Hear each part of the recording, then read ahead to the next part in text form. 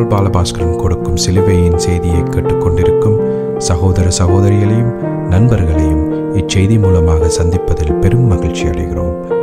தாம் ஒருவரே ஞானமுள்ளவருமாயிருக்கிற தேவனுக்கு இயேசு கிறிஸ்துவின் மூலமாக என்றென்றைக்கும் மகிமையும் கனமும் உண்டாவதாக. ஆமீன்.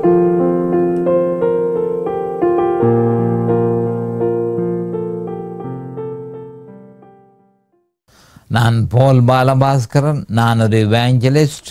சிலுவையின் செய்தி என்ற இந்த நிகழ்ச்சியில் என் சகோதரர்கள், என் சகோதரிகள், என் நண்பர்கள் எல்லோரையும் சந்திப்பதில் நான் பெரும் மகிழ்ச்சி அடைகிறேன். இந்த அருமையான நேரத்தை கர்த்தரங்களுக்கு ஒதுக்கி தந்ததற்காக சோஸ்திரம். வேத வார்த்தைகளை உங்களோடு பகிர்ந்து கொள்வது எனக்கு மிகுந்த சந்தோஷத்தை அளிக்கிறது என்பதை நீங்கள் அறிந்து கொள்ள வேண்டும். வேத வார்த்தைகள் மனுஷன் பிழைக்கிறதற்கு உதவியாக இருக்கிறது என்பதை ஏற்கனவே நம்முடைய ஆண்டவராகிய இயேசு கிறிஸ்து மத்தேயு 4:4 சொல்லியிருக்கிறார். மனுஷன் அப்பத்தினால மாத்திரமல்ல, தேவனுடைய வாயிலிருந்து புறப்படுகிற ஒவ்வொரு வார்த்தையினாலும் பிழைப்பான் என்று தெளிவாக சொல்லியிருக்கிறார். அப்போ மனுஷன் பிழைக்கிறது தேவனுடைய வார்த்தையினால தான். அந்த வார்த்தையைத்தான் ஆதியாகமம் 1:1 வெளி 22:21 வரையும் தெளிவாக நமக்கு தரப்பட்டிருக்கிறது. அந்த வார்த்தையை நாங்கள் விசுவாசிக்க வேண்டும். அந்த வார்த்தையை நாங்கள் அடிக்கடி அந்த வார்த்தையினுடைய வார்த்தை தான், ஏனென்றால் வார்த்தை தான் இயேசு கிறிஸ்து. அதை நாம் அறிந்து கொள்ள வேண்டும். வார்த்தை தான் இயேசு கிறிஸ்து. அந்த வார்த்தை தான் மாம்சமாக வந்தது. அந்த மாம்சமாக வந்த இயேசு கிறிஸ்து தான் தன்னை பலியாக சிலுவையிலே ஒப்பு கொடுத்து நம்முடைய பாவங்கள் எல்லாவற்றிலும் இருந்து விடுதலை தந்தார் என்று சொல்லி யோவான் 1:1, யோவான் 1:14, யோவான் 1:29 சொல்லப்பட்டிருக்கிறது. அப்போ இந்த 3 வேத வாக்கியங்களையும் யோவான் 1:1, யோவான் 1:14, 1:29 சொல்லப்பட்ட எல்லாவற்றையும் சேர்த்து சுருக்கமாக சிலுவையில் அறையப்பட்ட இயேசு கிறிஸ்து என சொல்கிறோம். இப்பொழுது நாங்கள் முக்கியமாக இந்த வசனத்துக்கு, அதாவது ஏற்கனவே நான் உங்களுக்கு ரோமர் 6:1, ரோமர் 6:2 ஆகிய 2 வேத வாக்கியங்களையும் போதித்திருக்கிறேன். அந்த 2 வேத வாக்கியங்களிலும் மனுஷகுலத்தின் பிரச்சனை அந்த பாவம் என்று சொல்லி தெளிவாக நான் பிரசங்கித்திருக்கிறேன். இப்பொழுது நாங்கள் ரோமர் 6:3, ரோமர் 6:4, ரோமர் 6:5 ஆகிய 3 வேத வாக்கியத்துக்கும் போக வேண்டியதாக இருக்கிறது. ஏனென்று சொன்னால் அந்த 3 வேத வாக்கியங்களிலும் அந்த பாவத்துக்கு தீர்வு சிலுவையில் அறையப்பட்ட இயேசு கிறிஸ்து என்று தெளிவாக சொல்லப்பட்டிருக்கிறது.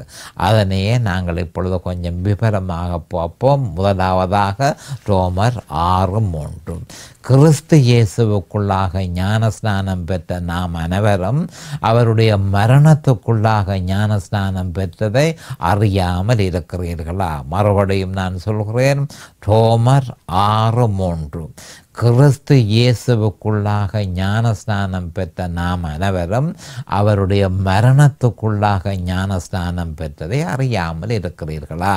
அப்போ இதற்கு நான் கொடுத்த தலையங்கம் ஏற்கனவே உங்களுக்கு தெரியும்.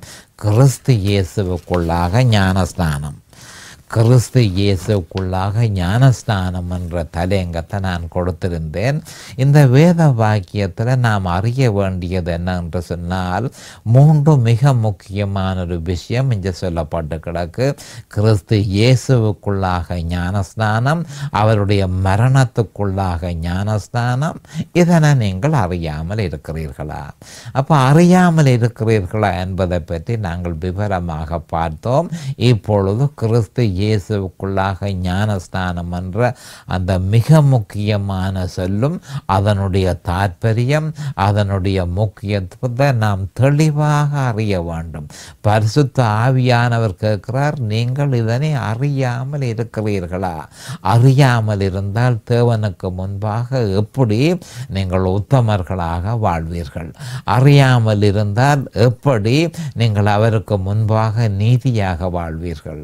அறியாமல் அறியாமல் இருந்தால் எப்படி நீங்கள் அவருக்கு முன்பாக பரிசுத்தமாக வாழ்வீர்கள்? ஆனபடியால் கிறிஸ்து இயேசுவுக்குள்ளாக ஞானஸ்நானம், அவருடைய மரணத்துக்குள்ளாக ஞானஸ்நானம் ஆகிய 2 வேத வார்த்தைகளை நாம் தெளிவாக அறிந்து கொள்ள வேண்டும். இப்பொழுது நாம் ஜெபத்திற்கு கடந்து செல்லுவோம். அருமையானங்கள் பிதாவே, உமக்கு சோஸ்திரம். பரலோகத்தின் தேவனே, உமக்கு சோஸ்திரம். உம்முடைய குமாரன் இயேசு கிறிஸ்துவ பலியாக சிலுவையிலே ஒப்பு கொடுத்து அவருடைய வெளியேறப்பெற்ற இரத்தத்தினால் நீர் எங்களை மீட்டுக்கொண்டீர். அதற்காக உமக்கு அண்டைக்கும் சோஸ்திரம். இந்த நேரத்தில் என் சகோதர சகோதரிகள் இதனை கேட்டுக்கொண்டிருக்கிறார்கள். அவர்களை தேவரில் ஆசீர்வதிக்க வேணுமென்றும் அவர்களை அபிஷேகித்து அவர்களுக்கு பிரகாசமான மனக்கண்களை கொடுத்து உம்முடைய வேத வார்த்தைகளை அறிந்து கொள்ளக்கூடிய பாக்கியத்தை அவர்களுக்கு கொடுத்தருள வேணுமென்றும், அதே நேரம் அடியேனையும் அபிஷேகித்து அவர்களுக்கு நிதானமான முறையில் போதிக்கத்தக்கதாக உம்முடைய பரிசுத்த ஆவியானவர் தாமே முன்னின்று போதனையை செய்ய வேணுமென்று இயேசு கிறிஸ்துவின் நாமத்தினால் கேட்டுக்கொள்கிறேன் பிதாவே. ஆமேன் and amen and amen. Hallelujah, hallelujah, hallelujah. Thank you, Jesus. Praise the Lord, praise the Lord, praise the Lord. இப்போ நாங்கள் ரோமர் 6:3 போவோம். அதில் மிக முக்கியமான ஒரு வார்த்தை கிறிஸ்து இயேசுவுக்குள்ளாக ஞானஸ்நானம். அப்போ அதனுடைய விவரம் தெளிவாக ஆரம்பத்தில் மார்க் 16:16 தெளிவாக நம்முடைய ஆண்டவராகிய இயேசு கிறிஸ்து அதை பற்றி சொல்லியிருக்கிறார். ஆனால் துரதிர்ஷ்டவசமாக அந்த வேத வாக்கியம் தவறான வியாக்கியானத்திற்கு உள்ளடக்கப்பட்டு அதனுடைய பரிபூரணத்தை கிறிஸ்தவர்கள் அடையாமல் இருக்கிறார்கள் என்று சொல்வது பொருத்தமாக இருக்கிறது. அப்போ இந்த வசனம் மார்க் 16:16 என்ன சொல்லப்பட்டு கிடக்கு?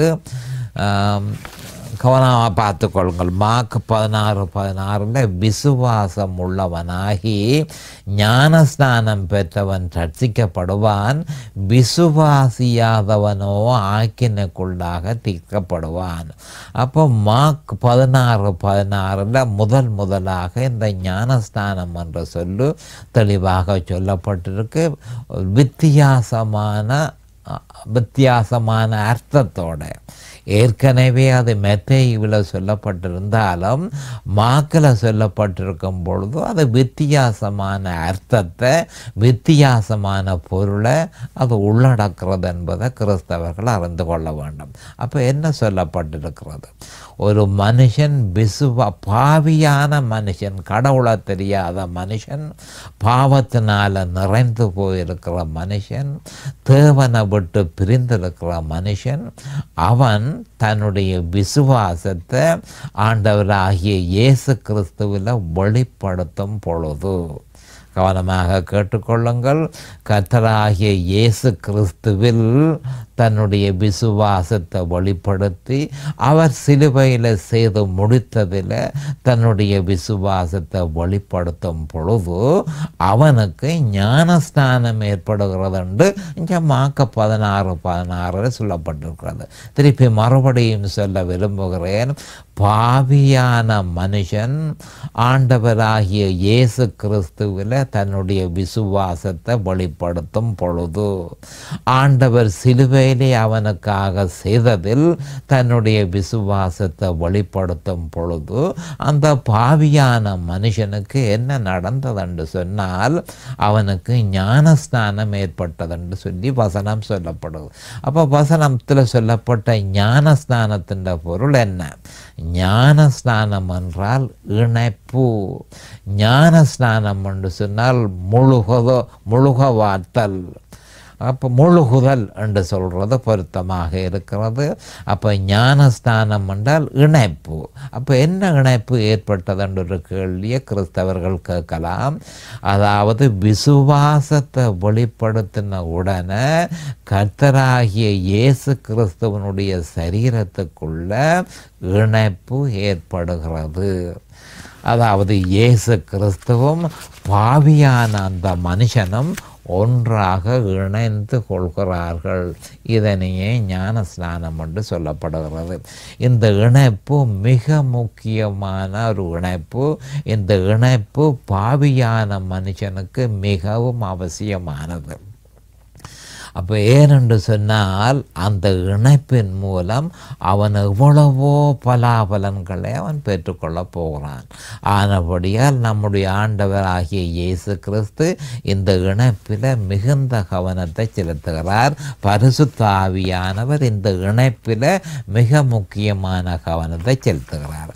அப்போ இயேசு கிறிஸ்துவை விசுவாசத்தின் மூலம் ஏற்றுக்கொண்ட உடனே பாவியான மனுஷனுக்கும் கர்த்தராகிய இயேசு கிறிஸ்துவனுடைய சரீரத்துக்குள்ளேயும் ஒரு இணைப்பு ஒன்று ஏற்படுது. அது விசுவாசத்தினாலே ஏற்படுகிறது. அது ஆவிக்குரிய உலகத்திலே அந்த இணைப்பு ஏற்படுகிறது என்பதை நாம் அறிந்து கொள்ள வேண்டும். அப்படி இணைப்பு ஏற்பட்ட உடனே அந்த மனுஷன் அவன் விசுவாசியாக மாறுகிறான். அப்படி விசுவாசியாகிய மாறின மனுஷனுக்கு, அதாவது ஏற்கனவே அந்த இணைப்பு ஏற்பட்ட உடனேயே என்ன விஷயம் அவனுக்கு நடந்தது, ஆவிக்குரிய உலகத்தில் தனக்கு என்ன நடந்தது என்பதை அவன் அறிந்து கொள்ள வேண்டும்.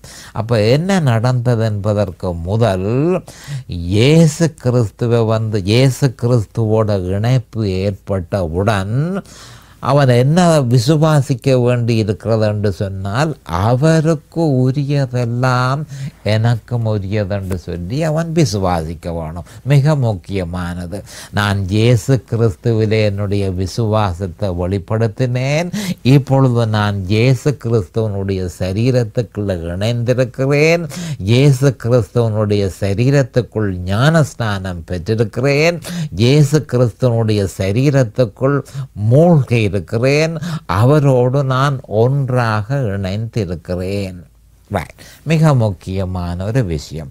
அவரோடு ஒன்றாக இணைந்திருக்கிறதால எப்படி அந்த இணைப்பு ஏற்பட்டதுன்றதை முதல் அறிய வேணும். விசுவாசத்தை வெளிப்படுத்தின உடனே அந்த இணைப்பு ஏற்பட்டது. அந்த இணைப்பு ஏற்பட்ட உடனே அந்த விசுவாசி அறிய வேண்டியது என்ன ஆண்டவராகிய இயேசு கிறிஸ்துவனுடைய சரீரத்துக்குள்ளே எனக்கு இணைப்பு கிடைத்தது.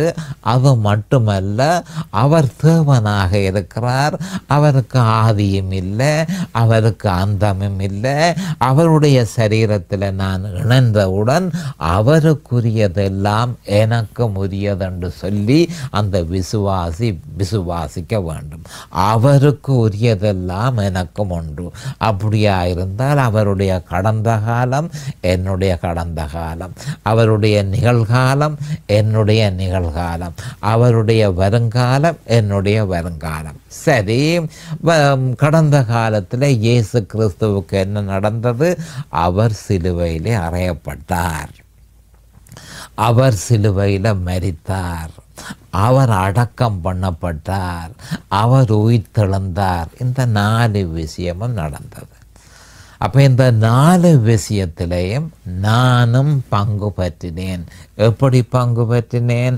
அவருடைய சரீரத்துக்குள்ள நான் இணைந்திருப்பதன் மூலம் அவரோடு கூட நானும் சிலுவையிலே அறையப்பட்டேன், அவரோடு கூட நானும் மரித்தேன், அவரோடு கூட நானும் அடக்கம் பண்ணப்பட்டேன், அவரோடு கூட நானும் உயிர்த்தெழுந்தேன். அப்போ இப்பொழுது இங்கே இருக்கிறாய், இப்பொழுது நான் அவரிலே இருக்கிறேன்.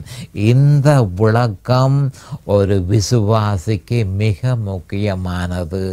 இந்த விளக்கம் இல்லையா இருந்தால் விசுவாசி ஒரு நீதியான ஜெயம் கொண்ட கிறிஸ்தவ வாழ்க்கையை ஒரு காலமும் வாழ முடியும். மறுபடியும் இதனை சொல்ல வேண்டியது அவசியமாக இருக்கிறது.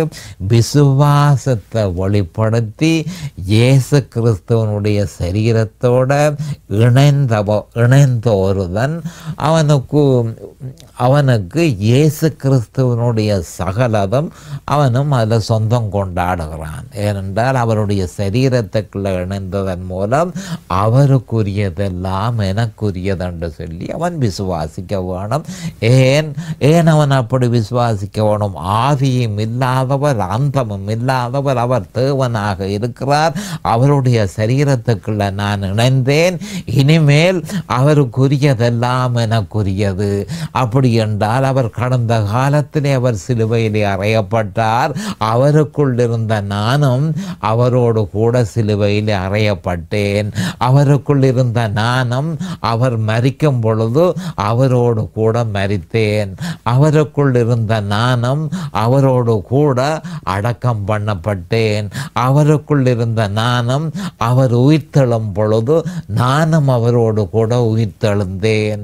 இப்பொழுது நான் அவரில் இருக்கிறேன்.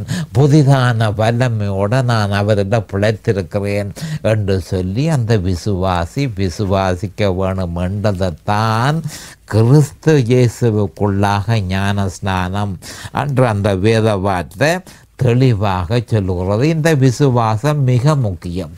இந்த விசுவாசம் இருக்கும் பொழுதுதான் பரிசுத்த ஆவியானவர் செயற்படுவார். இல்லையோ பரிசுத்த ஆவியானவர் அந்த விசுவாசியினுடைய இருதயத்துக்குள்ள அவர் வந்திருப்பார், ஆனால் அவர் செயல்படுகிறதில்லை. அப்போ என்ன நடந்தது? நான் இயேசு கிறிஸ்துவை ஏற்றுக்கொண்ட பொழுது ஆவிக்குரிய உலகத்திலே என்ன நடந்தது என்ற விஷயத்தை ஒரு விசுவாசி நிச்சயமாக அறிந்து அடிக்கடி அதை தியானித்து அடிக்கடி அதை விசுவாசிக்க வேண்டியவனாக இருக்கிறான். இதைத்தான் மார்க் 16:16 விசுவாசம் உள்ளவனாகி ஞான ஸ்நானம் பெற்றவன், இயேசு கிறிஸ்துவனுடைய சரீரத்தோட ஞான ஸ்நானம் பெற்றவன் ரட்சிக்கப்படுகிறான். விசுவாசிக்கவில்லையாயிருந்தால் அவனுக்கு ஞான ஸ்நானம் இல்லை. ஆனபடியால் அவன் ஆக்கினைக்குள்ளாக தீர்க்கப்படுகிறான் என்று சொல்லி மார்க் 16:16 சொல்லப்பட்டிருக்கு.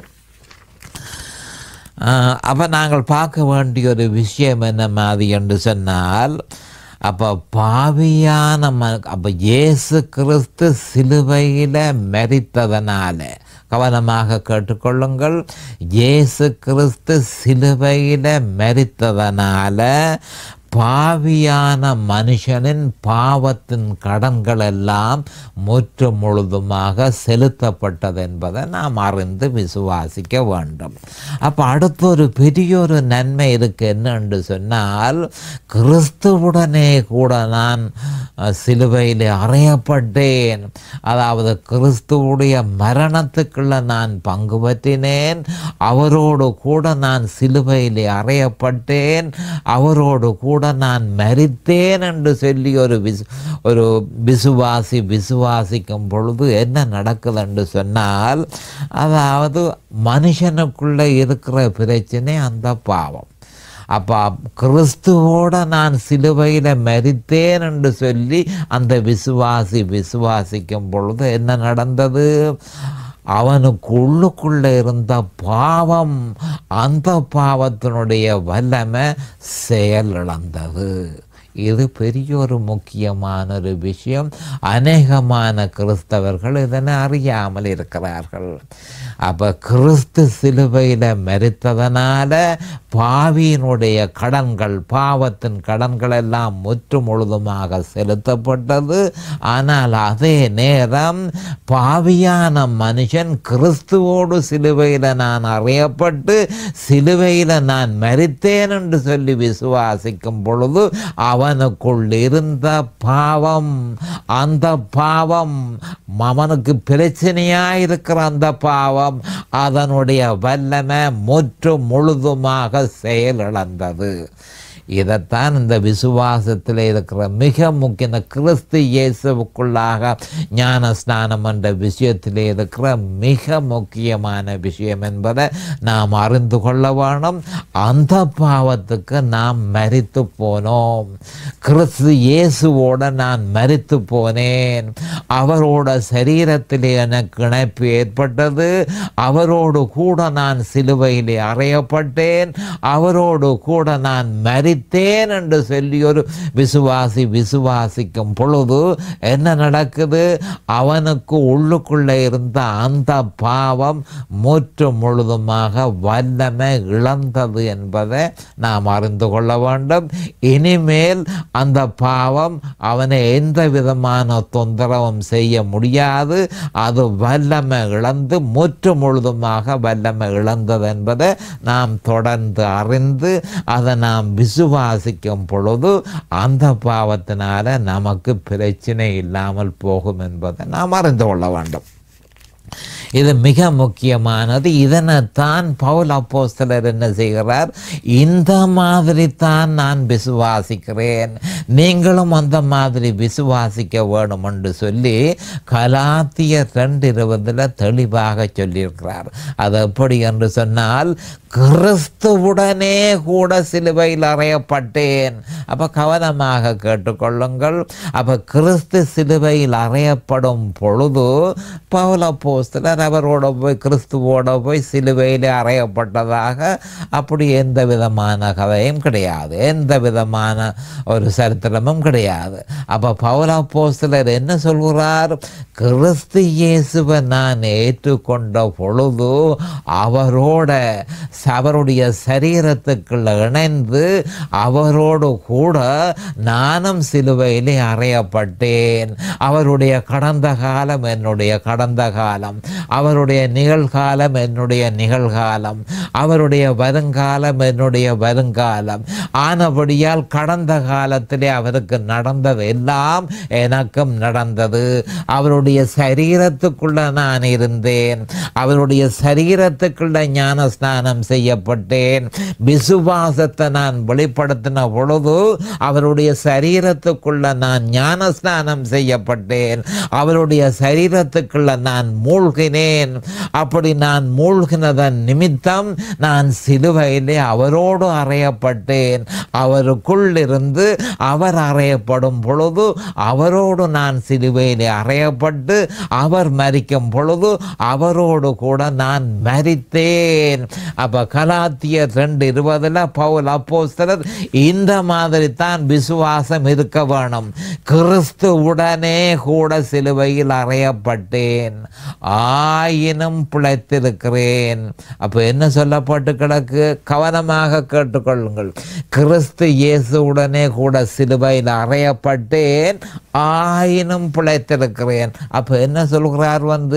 நான் கிறிஸ்துவனுடைய சரீரத்தோடு இணைந்து அவரோட நான் சிலுவையிலே அறையப்பட்டு அவரோடு கூட அவர் மரிக்கும் பொழுது நானும் மரித்து அவரோடு கூட நான் அடக்கம் பண்ணப்பட்டு அவரோடு கூட நான் உயிர்த்தெழுந்தேன். இதனைத்தான் அவர் கலாத்தியர் 2:20 கிறிஸ்துவுடனே கூட சிலுவையில் அறையப்பட்டேன், ஆயினும் பிழைத்திருக்கிறேன், ஆயினும் பிழைத்திருக்கிறேன். இனி நான் அல்ல, என்னுடைய பழைய பாவ மனுஷன் இனி இல்லை, அவன் செத்து போனான். இனி நான் அல்ல, கிறிஸ்துவே என்னில் பிழைத்திருக்கிறார், கிறிஸ்துவே என்னில் பிழைத்திருக்கிறார். அப்போ ஒவ்வொரு கிறிஸ்தவனும் சொல்ல வேணும், கிறிஸ்துவே என்னில் பிழைத்திருக்கிறார். கிறிஸ்துவுடனே கூட சிலுவையில் அறையப்பட்டேன், ஆயினும் பிழைத்திருக்கிறேன். இனி நான் அல்ல, கிறிஸ்துவே என்னில் பிழைத்திருக்கிறார். நான் இப்பொழுது மாம்சத்தில் பிழைத்திருப்பதோ என் மீது அன்பு கூர்ந்து எனக்காக தம்மை தாமே ஒப்பு கொடுத்த தேவனுடைய குமாரனை பற்றி விசுவாசத்தினால் பிழைத்திருக்கிறேன் என்று சொல்லி ஒவ்வொரு கிறிஸ்தவனும் தன்னுடைய வாயினாலே அறிக்கை பண்ணுகிறது, விளங்கி அறிக்கை பண்ணுகிறது, விசுவாசித்து அறிக்கை பண்ணுகிறது. அவனுடைய விசுவாசத்தை பலப்படுத்த அது உதவும். அப்பொழுதுதான் பரிசுத்த ஆவியானவர் அவனில் வல்லமையாக செயல்படுவார். இல்லையோ பரிசுத்த ஆவியானவர் வந்து அவனுடைய இருதயத்தில் இருப்பார், ஆனால் அவர் அசைவாடுவதில்லை. அசைவாட்டம் என்ன மாதிரி என்று சொன்னால், என்ன நடந்தது என்பதை நான் விசுவாசிக்கவில்லையா இருந்தால் பரிசுத்த ஆவியானவர் செயல்பட மாட்டார். அப்போ ஆவியிலே என்ன நடந்தது என்ற விவரம் இங்கு சொல்லப்பட்டு கிடக்கு. அப்போ கலாத்தியர் 2:20 இது பற்றி நாம் தெளிவாக பவுல் அப்போஸ்தலர் எப்படி விசுவாசிக்க வேண்டும் என்று சொல்லியிருக்கிறார். அப்போ இதனைத்தான் கிறிஸ்து இயேசுவுக்குள்ளாக, கிறிஸ்துவின் மரணத்துக்குள்ளாக, முதல் நாங்கள் பார்த்தோம் கிறிஸ்து இயேசுவுக்குள்ளாக ஞான ஸ்நானம், அடுத்தது கிறிஸ்துவின் மரணத்துக்குள்ளாக ஞான ஸ்நானம் என ரோமர் 6:3 குறிக்கப்பட்டிருக்கிறது. அப்போ நான் சொல்கிறது என்ன மாதிரி என்று சொன்னால், மார்க் 16:16 சொல்லப்பட்ட ஞான ஸ்நானம் எல்லாவற்றையும் அடக்குகிறது என்பதை நாம் அறிந்து கொள்ள வேண்டும். அதாவது கிறிஸ்துவுக்குள் ஞானஸ்நானம், கிறிஸ்துவனுடைய மரணத்துக்குள் ஞானஸ்நானம், கிறிஸ்துவனுடைய அடக்கத்துக்குள் ஞானஸ்நானம், கிறிஸ்துவனுடைய உயிர்த்தெழுதலுக்குள் ஞானஸ்நானம். நான் இப்பொழுது கிறிஸ்துவிலே இருக்கிறேன் என்று சொல்லி எந்த ஒரு கிறிஸ்தவனும் அவன் தனக்கு ஏற்பட்ட அனுபவத்தை அவன் அறிஞ்சு அதனை விசுவாசித்து அந்த விசுவாசத்தில் அவன் நிலைச்சிருப்பானாக இருந்தால் பாவத்துக்கு மரித்தவனாக இருப்பான். அப்போ பாவத்துக்கு அந்த பாவத்துக்கு மரித்தவனாக அவன் இருக்கிறபடியினால் முந்தியவனை ஆட்சி செய்த அந்த பாவம் இனிமேல் அவனை கட்டுப்படுத்த முடியாது என்பதை நாம் அறிந்து கொள்ள வேண்டும். ஏன்? கிறிஸ்துவோட கூட சிலுவையிலே அறையப்பட்டு கிறிஸ்துவோடு கூட அவர் மரிக்கும் பொழுது அவனும் மரித்தபடியால் அவனுக்குள் ராஜா மாதிரி வல்லமையாக செயல்பட்ட அந்த பாவத்துக்கு அவன் மரித்து போனான். அந்த பாவத்துக்கு அவன் மரித்து போனபடியால் இனிமேல் அந்த பாவம் எந்த விதமான அதிகாரத்தையும் எந்த விதமான ஆதிக்கத்தையும் அந்த விசுவாசியில செலுத்த முடியாது என்பதை அவன் விசுவாசிக்க வேணும். ஏனென்று சொன்னால் இந்த பாக்கியம் இயேசு கிறிஸ்துவனுடைய மரணத்துக்குள்ள பங்கு பெற்றுகிறதன் மூலம்தான் சாத்தியமாகிறது என்றது உண்மையை நாம் அறிந்து கொள்ளணும். இது ஒரு நெருங்கிய இணைப்பு, மிக நெருங்கிய இணைப்பு. இயேசு கிறிஸ்துவை ஏற்றுக்கொள்ளும் பொழுது அந்த இணைப்பு என்ன மாதிரி என்றால் மிக நெருங்கிய இணைப்பு என்றதை நாம் அறிந்து கொள்ள வேணும். ஆனபடியால் தான் அந்த இணைப்புக்கு பரிசுத்த ஆவியானவர் ஞானஸ்நானம் என்ற சொல்ல தெரிவு செய்தார். அப்போ பவுல் அப்போஸ்தலர் மூலம் இந்த ஞானஸ்நானம் என்ற சொல்ல தெரிவு செய்ததற்கு முக்கிய காரணம் என்ன? அந்த இணைப்பு இயேசு கிறிஸ்துவோட பாவியான மனுஷன் அவரை ஏற்றுக்கொண்ட பொழுது அவனுக்கு ஏற்பட்ட இணைப்பு மிக மிக நெருங்கிய இணைப்பு. இந்த ஒரு வார்த்தையின் மூலம்தான், இந்த வார்த்தை ஞானஸ்நானம் என்ற அந்த ஒரு வார்த்தையின் மூலம்தான் இதனை தெளிவாக வெளிப்படுத்தக்கூடியபடியினால் பரிசுத்த ஆவியானவர் அந்த வார்த்தையை தெரிவு செய்தார். அப்போ விசுவாசி கிறிஸ்துவுக்குள் சரீர ரீதியாக மூழ்கினதன் நிமித்தம் ஏற்பட்ட இணைப்பையே கிறிஸ்துவுக்குள்ளாக ஞான ஸ்நானம் எனவும், அவருடைய மரணத்தில் பங்கு பற்றியதன் நிமித்தம் ஏற்பட்ட இணைப்பையே கிறிஸ்துவின் மரணத்துக்குள்ளாக ஞான ஸ்நானம் என்றும் சொல்லப்படுகிறது. திருப்பி மறுபடியும் சொல்லுகிறேன், விசுவாசி கிறிஸ்துவுக்குள் சரீர ரீதியாக மூழ்கினதன் நிமித்தம் ஏற்பட்ட இணைப்பை கிறிஸ்துவுக்குள்ளாக ஞான ஸ்நானம் என்றும், அவருடைய மரணத்தில் பங்கு பெற்றினதன் நிமித்தம் ஏற்பட்ட இணைப்பை கிறிஸ்துவின் மரணத்துக்குள்ளாக ஞான ஸ்நானம் என்றும் பரிசுத்த ஆவியானவர் ரோமர் 6:3 தெரிவித்தார். அப்பொழுது நேரம் சமீபமாகிவிட்டது. இது பற்றி இன்னும் அதிகமாக சொல்ல வேண்டியதாக இருக்கிறது. அது வரைக்கும் கர்த்தராகிய இயேசு கிறிஸ்துவின் நாமத்தினால் உங்களை அவர் ஆசீர்வதிப்பாராக. அவருடைய நாமத்தினால நான் உங்களை ஆசீர்வதிக்கிறேன். அவருடைய கிருபையும் இரக்கமும் உங்களுக்கு கிடைப்பதாக. இயேசுவின் நாமத்தில் பரிசுத்த பிதாவே, ஆமென். இந்த சிலுவையின் செய்தியை கேட்பவர்கள் அதன் ஆவிக்குரிய பலனை பூரணமாக அடைய வேண்டும் என்பதே நம்முடைய பிரார்த்தனையாகும். தொலைபேசி மூலம் தொடர்பு கொள்ள விரும்புவோர் 647-465-1224 மூலமும், இமெயில் மூலம் தொடர்பு கொள்ள விரும்புவோர் paulbalabaskaran@gmail.com மூலமும் தொடர்பு கொள்ளலாம்.